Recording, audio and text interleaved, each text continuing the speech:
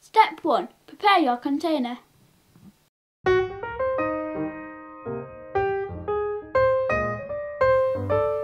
You will need a pot 15 to 20 centimetres deep and 15 to 20 centimetres wide.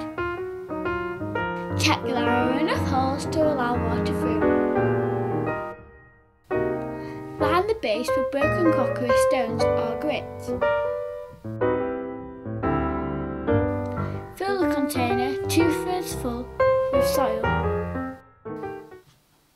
Step 2. Planting your seeds. Scatter the coriander seeds on the surface and cover with at least ½ centimetre of soil. Water well.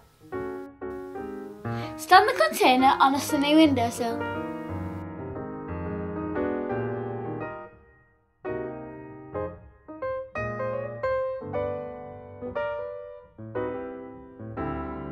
The plant can be moved outdoors once the danger of frost has passed. Step 3.